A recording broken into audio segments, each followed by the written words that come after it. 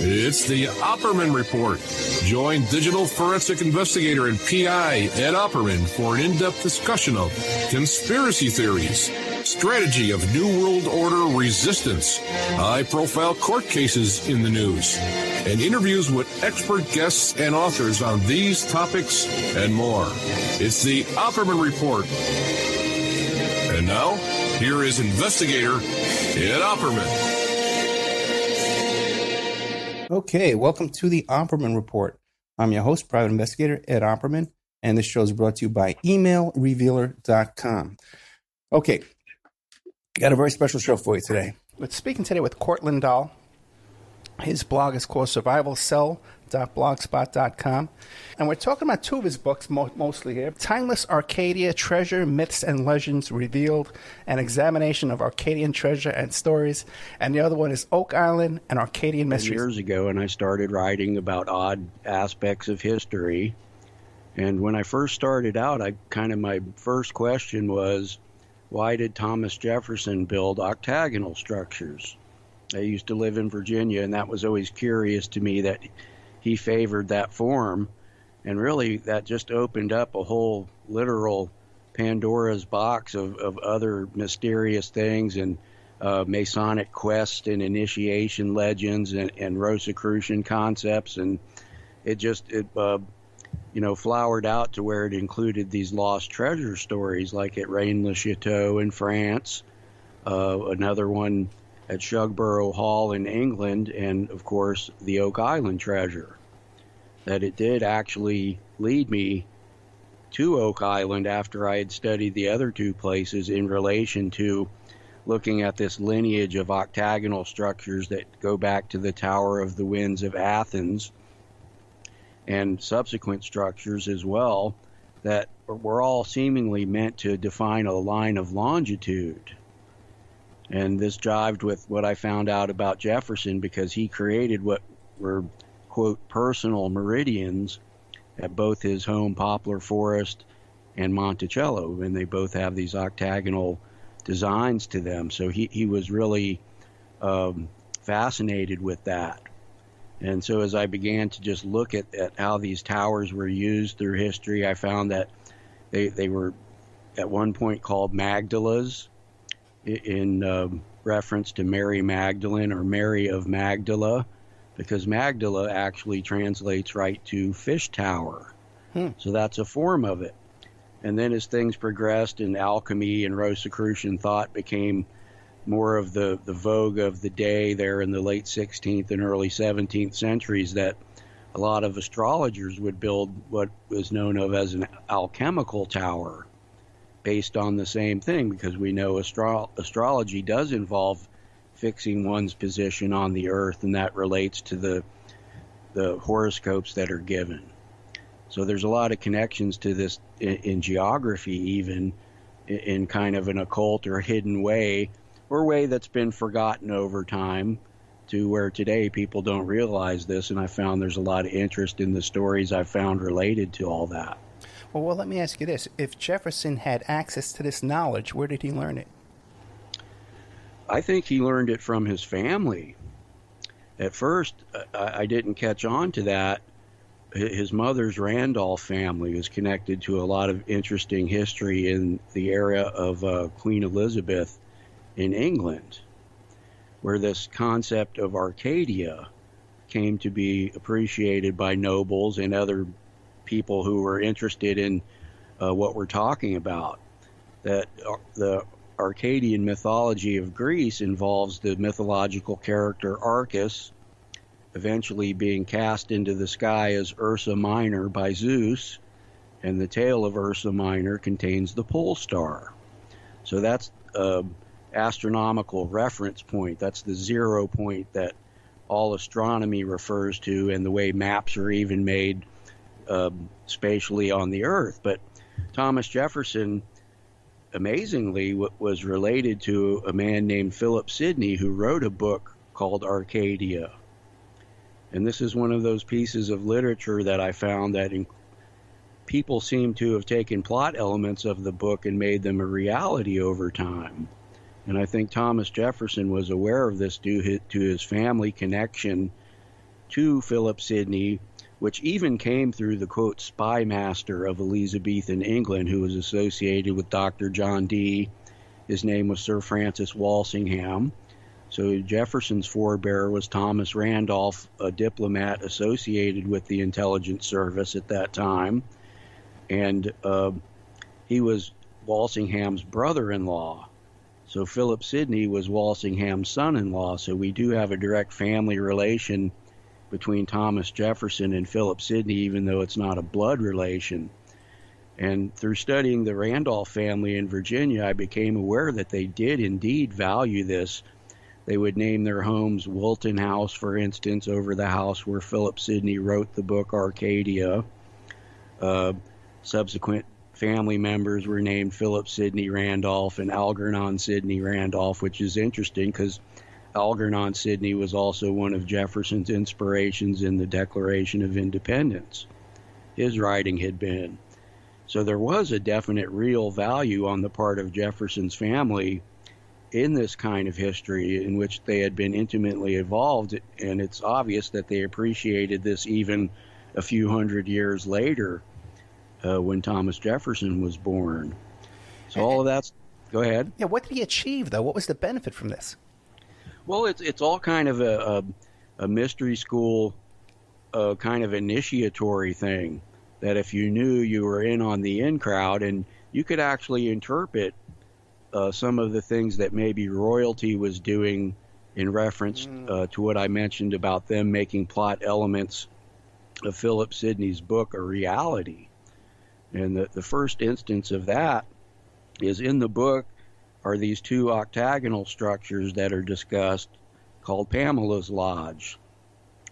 That actually when Philip Sidney passed away, Star Castle on the Isles of Scilly in England was made based on the description of one of these octagonal lodges in the book. It was kind of a commemorative thing, or out of respect. And as I researched that, it was actually a cousin of Philip Sidney's that had the structure built. So this was, at first, this was an instance from the book that was a form of respect, that we'll build this structure similar to the ones that were in the book. But then I also found, which is interesting, during the time of Charles I, here's another English monarch that had an interest in that book specifically. As Queen Elizabeth, of course, Star Castle was built under her auspices, or her administration as well, and she dictated that should be built as well. So if we cut to about 1649, just at the end of the English Civil War, or near the end of it, we have Charles I consulting Virgil's Aeneid via bibliomancy, which is where you open a book to a random page and use that to interpret a possible future, somewhat like tarot cards or astrology or things like that. And the passage that he had selected did suggest his imminent doom right here near the end of the war they were having between the parliamentarians and the monarchy at that time. So he eventually loses the war, and then just before he's beheaded, he quotes Pamela's prayer from the pages of Philip Sidney's Arcadia, which is generally, Pamela's prayer is a plea for religious tolerances, because part of the problems Charles I was having was his Catholic wife. There was a lot of hidden Catholics, quote unquote, in England at that time. So we actually have the monarchy at this point pleading for religious freedom or tolerance based on Catholics being banned in England. So it's interesting that he chose to quote from Philip Sidney's book in that instance. So after I found these two tidbits out, I decided to actually read the book and word search the book also for pertinent terms. And lo and behold, I found a story written in this book that was first printed in 1580 that was almost exactly like the story of the three young men finding the money pit on Oak Island. Wow. So here, based on what I had already found, I'm starting to think, well, this is part of this tradition of kind of actualizing things from the book. And everything you're describing to us right now can be found in your latest book, Timelines, Arcadia, Treasure, Myths, and Legends Revealed, an examination of Arcadian treasure stories. Yes, all that's in there, and it's also, a lot of that is also in my last book called Oak Island and the Arcadian Mysteries. Gotcha. As well. And there's a lot of the articles on my blog for free that will explain all this too. And I actually included the portion of the book that resembles the Oak Island story, where a man is sent on an errand to find this treasure, and he is sent to a treasure pit beneath an oak tree, which he excavates, and they even comment as he's doing this that it appeared the pit had been dug up and then refilled again, similar to the Oak Island story. And when he gets to the bottom, there's a graven stone, or an inscribed stone that's similar to the, quote, 90-foot stone in Oak Island lore. So the whole, it even mentions golden acorns and all these other references that will make you think Oak Island right away when you read this. Well, then what's the significance of that? Well, that somebody put this treasure there and made it look like the similar treasure pit in the story, knowing that I think possibly if somebody had read the book and been aware of this, they might have their doubts about the authenticity of the treasure. And on the other hand, it may suggest to them the kind of Masonic overtones that the money pit has in the 9 layers of logs, with the stone at the bottom is reflective of the story of Enoch in the apocryphal Gospels, building the 9-layered arched vaults with the triangular stone at the bottom that includes the unspoken name of God. So this is a concept that a lot of people use to suggest there is nothing at Oak Island, that it was kind of some sort of Masonic initiatory ritual just in the way the story is told, not necessarily in reality, because we don't know enough about that. But a lot of these things do have Rosicrucian overtones related to kind of the core tenet of Rosicrucian philosophy, in that Christian Rosenkreuz is entombed in an unknown location with a library of sacred information and a treasure. So a lot of this, I believe, is meant to appeal to people with that kind of bent or that kind of philosophy in their lives. So the creation of this representation of a treasure burial was some type of a religious ritual? Well, I would say it's more of if you look at it from the view of it similar to the story of Enoch, yes. And that's one of the Gospels that's not included in the Western Christian thought, but it is part of the canon of the Ethiopian Church and other places. So with somebody trying to tell you a story like that, a lot of people who know about that would immediately recognize, wow, that's really similar to the part of the Book of Enoch where he builds the 9-layered vaulted arches and everything. So that doesn't mean there's no treasure there, because it's interesting that a lot of what they found in Philip Sidney's book, for instance, at the bottom of the pit was just parchments that with poetry written on them.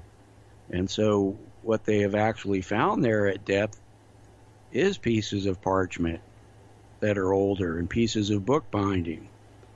So to me, that's one of the largest things or biggest things that keeps me hanging on, that there actually could be something more at Oak Island.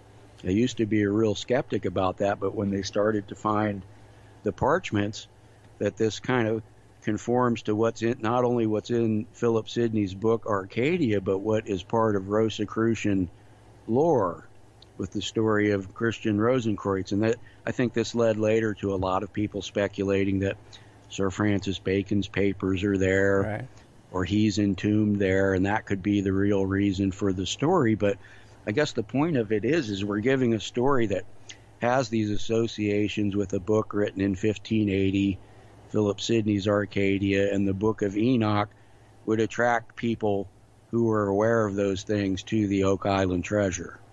Now, let me ask you this. I had Lee Lamb on the show years ago, before she ever even was on the TV show. And I asked her if she thought they would ever find anything with all the searching they're doing right now. And she kind of chuckled and said, "That island is Swiss cheese. They've looked everywhere." What is your take? It is. I think that the parts they really haven't been able to examine are their efforts to lower these big cans, these big pipes down into the ground to find whatever's there at depth.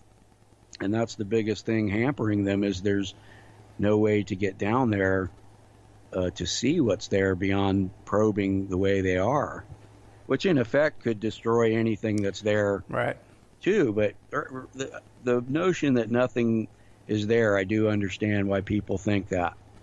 And some of what I found does support that notion, in that it's a suggestive of older mythology, older stories in books that, frankly, the Stuart royal family of England were the ones who had the kind of habit of creating real historical events that seemed to match what was in the book.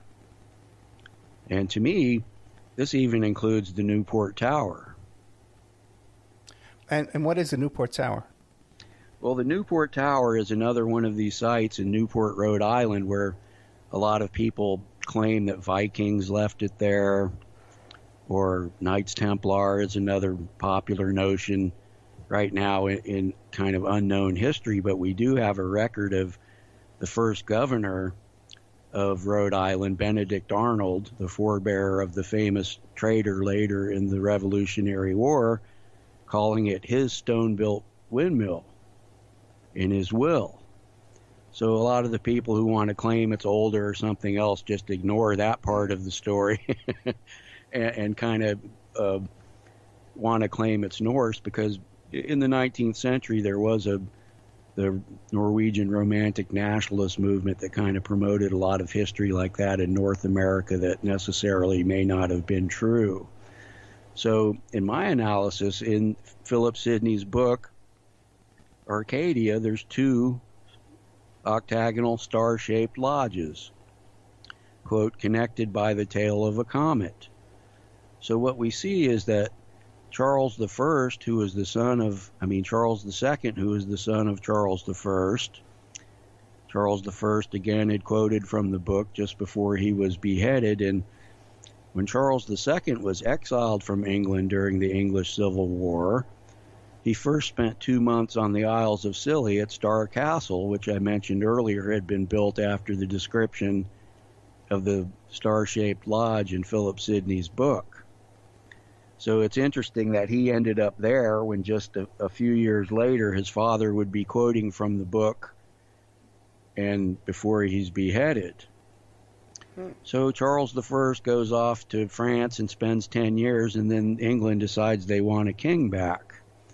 So he comes back at the Restoration in about 1660, and within a few years, Charles I is giving Rhode Island a very liberal charter that guarantees them religious freedom, which is the same theme of Pamela's prayer that his father quoted from Philip Sidney's book. So when I reason that all out, it seems to me that Benedict Arnold built this structure, which does have astronomical qualities, like an horologion similar to the Tower of the Winds of Athens that I mentioned before, that this was built in veneration of Charles I at the behest of his son Charles II. And what's really amazing, when I always check these things later on Google Earth, the octagonal form of Star Castle on the Isles of Scilly, its orientation actually creates an arc on the globe that points to or leads to the Newport Tower in Newport, Rhode Island. Let me ask you this about these octagonal structures. Is there anything else significant, like altars inside or hidden rooms or maybe things buried underneath them? Well, they are associated with a lot of occult concepts, especially later when alchemists and astrologers begin to use them kind of observatories. And that's what we're seeing. These things are kind of crude observatories or points on the Earth where a line of longitude can be established that aids astronomers in comparing their readings with other points on Earth. And then they can even spatially define the relationship from one observatory to the other, and then places in between. And this is kind of the beginning of nobility having a way to define their domain in a graphic way on a piece of paper, like the early beginnings of mapping things. Now, another question I wanted to ask you, and I got so many notes here. As you talk, I make all these little notes. Sure. That's great. Domes. We see domed structures throughout the world, and throughout the United States and political buildings and stuff. What is the significance of that? These domed structures. Well, I've read things about that. I've never addressed that directly myself, but a lot of people believe in, quote, earth energies. That's the difference maybe between what a ley line is considered and a line or arc on the globe that's used to define the world spatially. That these are more spiritually oriented, where some people claim they can feel energy from that. And that's a religious concept that was involved in the construction of the medieval cathedrals in Europe. And this is just a theory, but I believe that's one of the reasons that became a kind of vogue for a powerful structure like the Capitol or the Hagia Sophia in Istanbul, and all of these classic church designs that include domes. So that could be one of the reasons of that. And in effect, some of those structures operate in the same way that I'm suggesting, with an octagonal central bell tower or something like that, where the church was interested in these things for accurate timekeeping. So they would know what day Easter was on each year, or all the other feast days and holidays like Christmas. So the church also invested themselves in this. And in fact, if you go to St. Peter's Square at the Vatican, you'll see the Egyptian obelisk in the middle. And then it's surrounded by a circle of what is known as windrose markers that have compass directions on them. Every 22.5 degrees, there's a windrose marker. So that's an octagonal array right there that is reminiscent of the Tower of the Winds in Athens that was built between 250 BC. And each corner and facet of that structure had an associated deity, a god of the north wind, a god of the south wind. And each side of the octagon had a sundial on it that faced the appropriate direction to tell time using the sun. So we see that's kind of like a timekeeping laboratory. But there's nothing written down or documenting that these were timekeeping laboratories? No, there's other people that have speculated the same thing as me about the Tower of the Winds, for instance, the Lighthouse of Alexandria. If we look at even the Great Pyramid or all the pyramids, they're oriented to true north or the pole star, that they did have this kind of technology where they could divide property, even using the locations of monuments and measurements from a given point to lay out their fields in Egypt. So yeah, it hasn't been studied that much, but it's there. And when I first started looking into this about, 12 or 13 years ago, there was little to no information, and slowly more and more information is coming out as people get interested in the kind of things I've been talking about. This is incredibly fascinating stuff. Now, this is a good time to take a commercial break. We're talking to Cort Lindahl, okay? And his website is called survivalcell.blogspot.com. His YouTube channel is Cort Lindahl, Lindahl. His Patreon goes by the same name, and his Twitter goes by the same name. You might recognize him from Curse of Oak Island. He's been on there several times. And we'll be right back with more fascinating, incredibly fascinating. We were joking around about doing a radio show. You really should. Now, I'm assuming that your YouTube channel has a lot of images on it, right? Yes, I have over 100 videos there that I produced myself. Right. Well, I think you could, your storytelling abilities, I think you would transfer to radio or a podcast very, very well. Now, Cort, too, there's a bunch of books here with the name Cort Lindahl Bradbury. Is that you, too, as well? Yeah, Bradbury's my first name. There you go. Okay. So I just, my great-grandfather's name was Cort Lindahl. And when I first started writing, I thought I'd do that kind of as an homage to him. But yeah, sometimes I include the Bradbury part there. That's my mother's family, and I was given that for a first name. Now, Cort, off the air before we started, I was asking you about the layout of the roads and the streets in Washington, D.C. And are there any octagonal structures in D.C., in the Capitol? Well, the Capitol dome itself has an octagonal like bezel or feature that goes around the bottom rim of the Capitol. And actually a meridian there, a line of longitude that we've been discussing, was created there that's almost on the exact 77th degree west of longitude, and that was suggested by Pierre L'Enfant, who created the plan of the Capitol originally. So that's one of them. And then we have the White House meridian as well that Thomas Jefferson had a huge hand in creating, which is an alignment of monuments, including Meridian Hill Park, the famous Washington, D.C. Scottish Rite Lodge, the White House, the measurement stone for Washington, D.C., that where all the mileage is compared to as you're approaching the city, the Jefferson Memorial, Reagan Airport, Woodrow Wilson Bridge, Fort Washington are all on the White House meridian. What about the Washington Monument? And first of all, it's an obelisk, and there's three major obelisks around the world. One is at the Vatican, and one's in England, I believe, right? Now, I understand that inside they have tiles of every Masonic lodge within the United States. Well, they do have a number of memorial stones in there, and some of them are from Masonic lodges. Some of them are from states, and some of them are just interesting stones. For instance, in my study of the Beale treasure, which is interesting, which takes place in Bedford County, Virginia, they had a stone there from a prominent mountain called the Peaks of Otter, that one of the memorial stones is made from that. So that's interesting as well. Other ones are made by civic groups, but yeah, the predominant highest number of them are from Masonic lodges or Masonic organizations.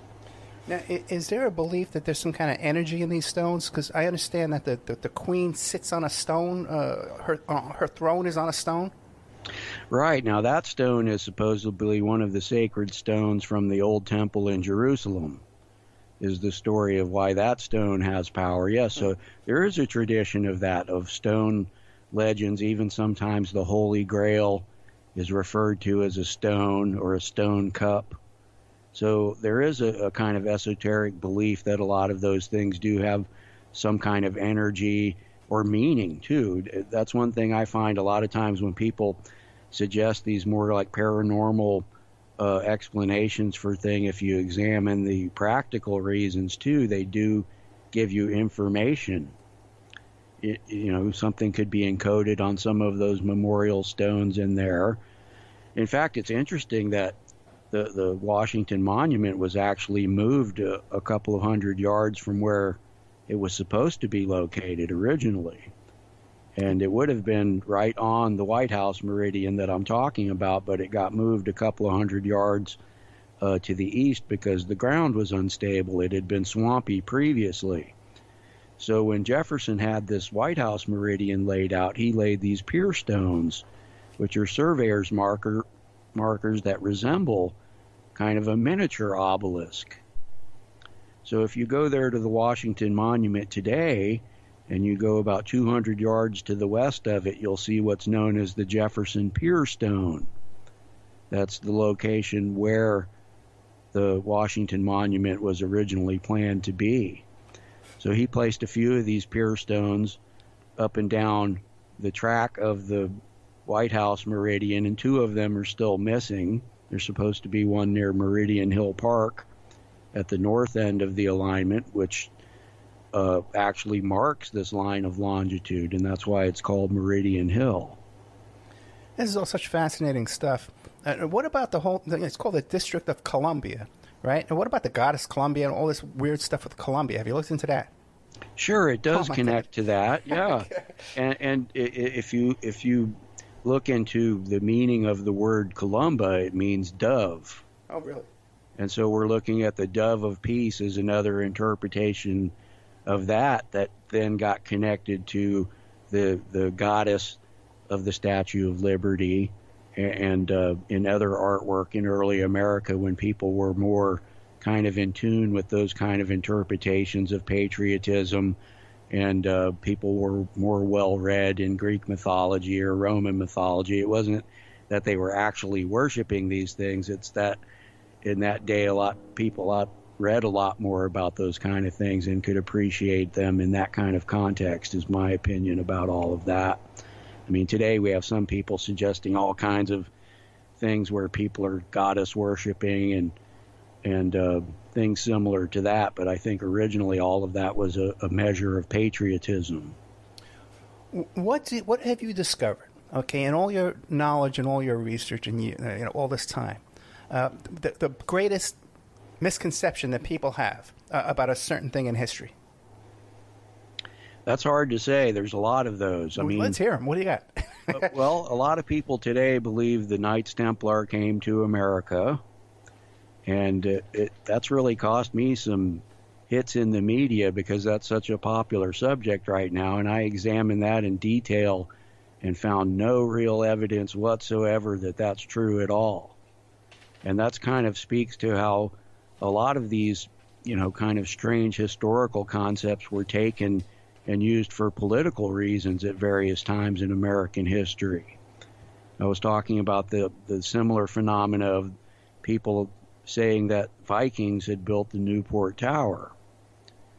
And what I found was there was just kind of this not even low-grade racism, a lot of that aimed at Christopher Columbus. A lot of people couldn't stand the fact that he was supposedly given credit for discovering America when we know he didn't actually do that anyway, that we had Columbus Day and all this kind of lionization of the Italian Columbus that didn't sit right with certain factions of American people, that they wanted to promote this idea that the Norse had been here long before Columbus.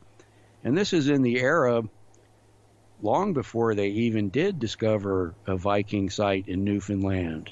Let me ask you a question about Columbus, though, because it's my understanding is that his name was not Christopher Columbus, and we don't know really know what his name is.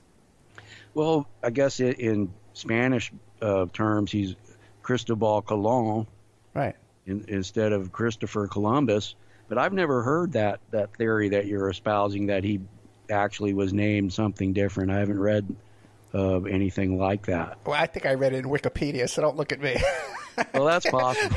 Okay, I know he's one of those subjects where there's a lot of theories about him too, gotcha. And a lot of these subjects, become kind of a cash cow, either from the way they're presented on television, or people writing books promoting a certain point of view that seems to appeal to the public more. And maybe to my detriment, a lot of times I don't do things that way. I'll look at a certain concept and I will go look for period sources or the original sources that suggest these things are true, like the Knights Templar coming to America. And what I find is nothing. Like none of these ideas even developed until the 20th century in many cases. In these popular movies like with Nicolas Cage and stuff like that? Right. Now, I'm glad you brought that one up. The National Treasure movies, those are kind of an overblown, distorted version of something that I think is real. Okay.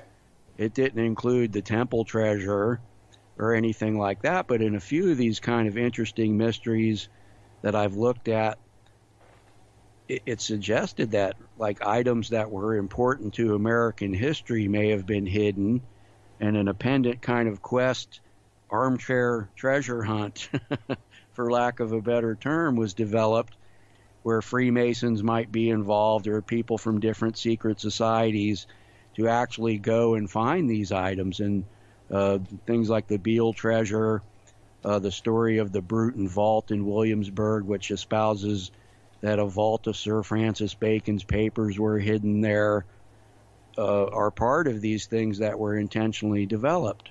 as kind of a mystery school quest that teaches you things as you go along. And I guess not to go too far off track, but even the recent QAnon craze is a form of the same thing, where you give people cryptic clues. It kind of involves their psyche a little bit more than just telling them something, where they're compelled to have to solve something. It means more to them. So when you apply that concept to an appreciation of American history, you might hide an original first printing of the Declaration of Independence somewhere and leave clues about where to find it. Like in the Beale treasure, for instance, one of the cipher keys uses the Declaration of Independence to solve that. So I found a series of these kind of stories that did involve references to the Declaration of Independence, for example. Now, before National Treasure and Nick Cage, there was that other book and that other movie. What was that called again? I don't know. No, it was the big rage, everything. They had all these clues. The Da Vinci Code. Da Vinci Code. There you go. Okay. Yes, that's very similar, too. And you can see there are examples of real things like that, where a path of initiation is left out. That's another term from the next Dan Brown movie, the Angels and Demons. Right. So those kind of things I did find. There are actual real historical things like that. And a lot of times they're associated in Europe with artist guilds, where a lot of times those were the political discussion places of the day. When Thomas Jefferson was in France, he attended literary salons with the Marquis de Lafayette and his circle, where they were all discussing the formation of republics and the political mores of the day. So a lot of times those kind of concepts do hide real political movements and things associated with that. What about, we hear about these, that period of time, groups like the Lunar Society and the Hellfire Club? Yes, the Hellfire Club is associated with a lot of the things I've looked at with regard to Shugborough Hall, which is hard to pronounce. They used a similar technique. Like there's a legend of something being hidden at Shugborough Hall, be it the Holy Grail or the Stone of Destiny, the rock that the Queen sits on that we spoke about. And they used a series of architectural follies that have meaning if you know the history behind them. Like at Shugborough Hall, they have a replica of the Tower of the Winds of Athens that I discussed before. So Sir Francis Dashwood, who hosted the Hellfire Club, also had a Tower of the Winds on his property and another array of kind of classical Greek and Roman themed architecture that might have some hidden meanings to it with the inscriptions that are included in the statuary, that if you understand that, you can begin to see the story he might be telling. So my breakdown of the Hellfire Club was almost like it was an intelligence service, like one of the oldest tricks in the books to compromise people and gather information. And that's why it's interesting that Benjamin Franklin was also associated with that. What do you make of all those bones they found under Franklin's house? Well, I would go with the straight explanation that he was studying anatomy. It wasn't terribly uncommon in those days for cadavers to be analyzed, where artists would draw pictures of the inner workings of the human body and things like that. But I could also see where people would take that as fodder to turn it into some kind of horror story about human sacrifice and things like that. But I don't think that's what was going on. And even in the Hellfire Club, when I examined that, it seemed to be more of an effort to gather intelligence information. Dashwood and Franklin were both intimately associated with the intelligence services of their countries, and with even Franklin possibly being part of British intelligence in the days before the Revolution. Yeah, it seems possible that blackmail is really the oldest profession rather than prostitution. Yes, in intelligence circles, too, that seems to be a kind of normal thing. We're running out of time. We only got about 4 minutes, and I apologize because I know I'm asking you a lot of stupid questions going all over the place. It's just questions I have in my own head of things that I've heard about, and I know you're very knowledgeable in these topics. What can you tell us about the Stone of Scone? Well, the Stone of Scone is the Stone of Destiny that we've already discussed. Okay. It's the same thing. It's the originally it was a stone that Scottish kings would sit on to be coronated. And after a while, the English crown and the Scottish crown became interrelated to each other, and that was transferred to London, where modern English monarchs sit on that stone as well. Now, originally that was said to be one of the teraphim, or the sacred stones of the temple in Jerusalem, that went missing along with the temple treasure. The famous, that's one of the archetypes of all treasure stories right there, is the temple treasure missing from the temple of Jerusalem. So that in itself inspired a lot of other treasure stories, including recently people have begun to concentrate it more on the teraphim, or the sacred stones that they had there. One of them being the pillow stone of Jacob, where he falls asleep and has the dream about ascending the stairway to heaven, and that story, and that's the Stone of Scone in theory. And we don't know, obviously, if it's actually the real one, but in concept, that's at least what it represents, with them, I'm sure, believing that it actually is the real stone from the temple. Incredible font of knowledge here, my friend. I'm very impressed. We only got about 2 or 3 minutes left. What do you want to leave us with? Well, thanks for having me on. It's good to talk about these things and kind of expose new things. And how Thomas Jefferson was involved is interesting, because in Williamsburg there was another Tower of the Winds copy known as the Powder Magazine there, which is an octagonal structure. And I think that's what inspired him to build his octagons, ultimately, in part that his family tradition, and that he knew what that structure in Williamsburg represented.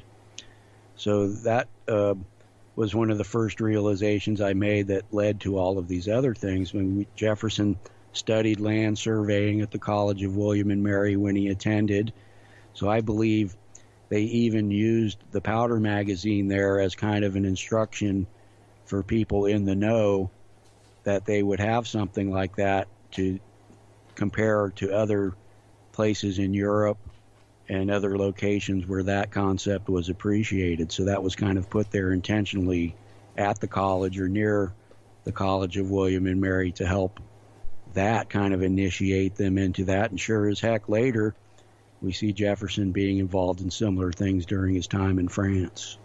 Real quick question. I'm fascinated that Jefferson studied land surveying. Do we see now today the people in power have a history of studying land surveying? I would say not today, but in the past that was much more common. In fact, a lot of these, quote, mysteries that I see over time involve somebody schooled in that art, and that's why I think these structures were used as kind of like a datum or place from which to measure, that even people who develop later treasure stories may have used. Just incredible. Fascinating information. I'm so sorry we're out of time. We're talking to Cort Lindahl. His blog is survivalcell.blogspot.com. That's CELL. His YouTube channel is Cort, C-O-R-T, Lindahl, Lindahl. He's got a Patreon with exclusive content, and I really encourage you to go there and support his Patreon so you can do more research and get more information for us.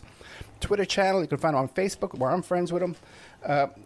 Also, too, any more appearances coming up on Oak Island? Not that I know of. I'm always in touch with those guys, and who knows, they might gain an interest in something I said. It's possible. Excellent. Cort Lindahl, thank you so much. Thanks for having me, Ed. I really appreciate it. I'm glad we finally got this together. Yeah, me too, man. Thank you very much. Good night.